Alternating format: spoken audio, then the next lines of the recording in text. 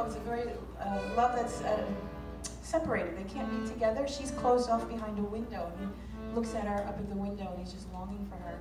And I just came from a couple university visits this week, and I had all these young, fresh faces, and I like to remind them that once upon a time, life wasn't very much like what we have today. Once upon a time, men and women could not freely associate out in society unless you're related to someone or already betrothed to them.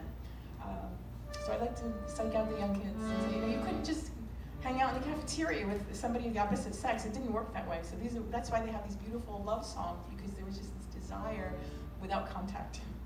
Carinissimo.